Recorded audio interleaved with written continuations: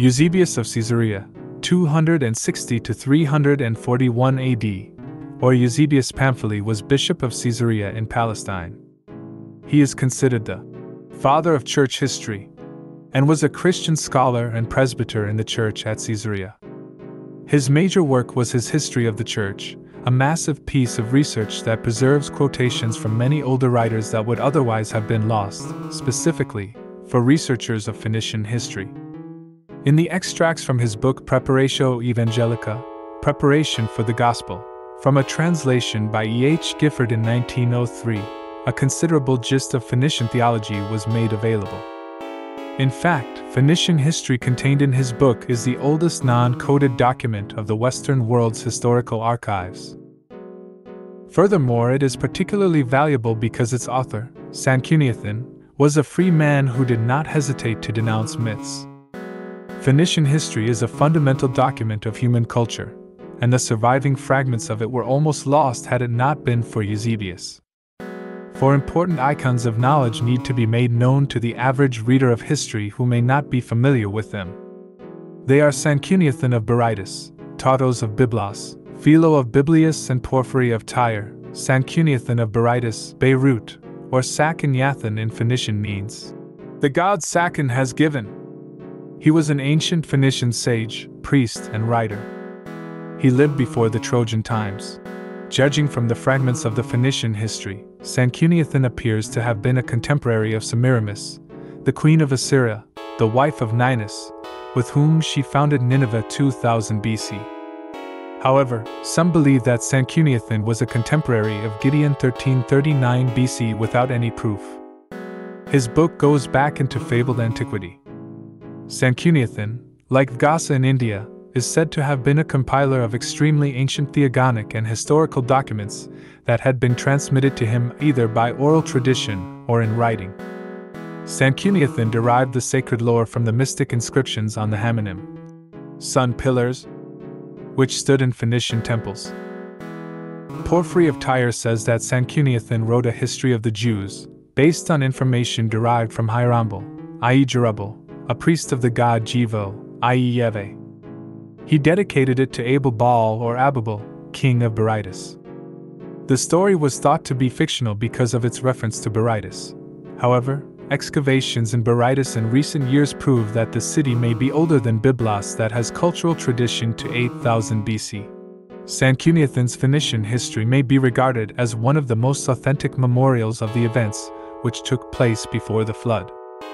It begins with a legendary cosmogony and relates to how the first two mortals were begotten by the wind spirit and his wife Bo, darkness.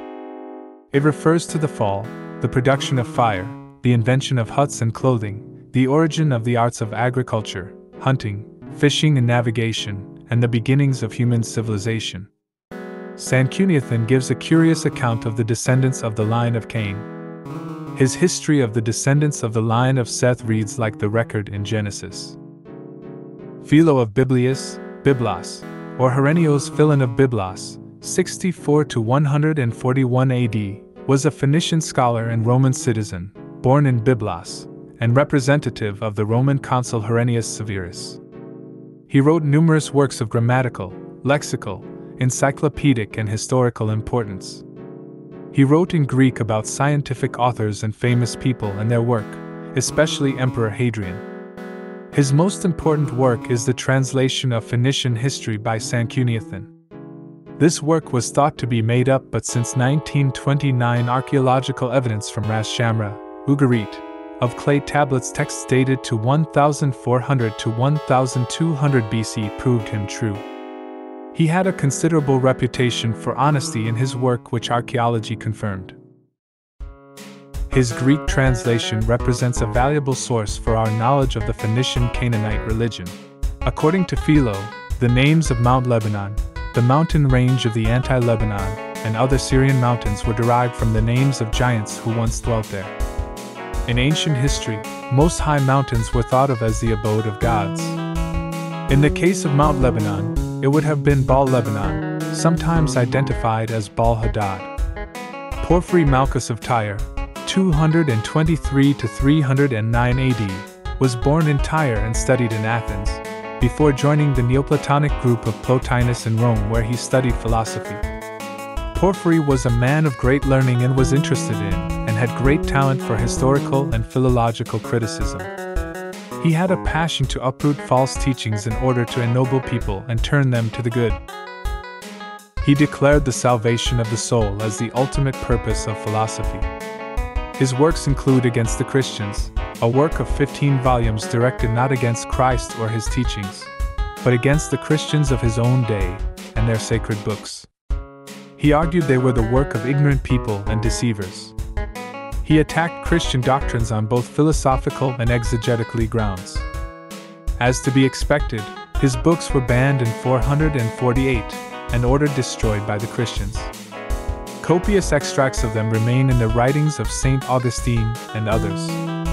Other books, such as Aids to the Study of the Intelligibles, is a basic summary of Neoplatonism.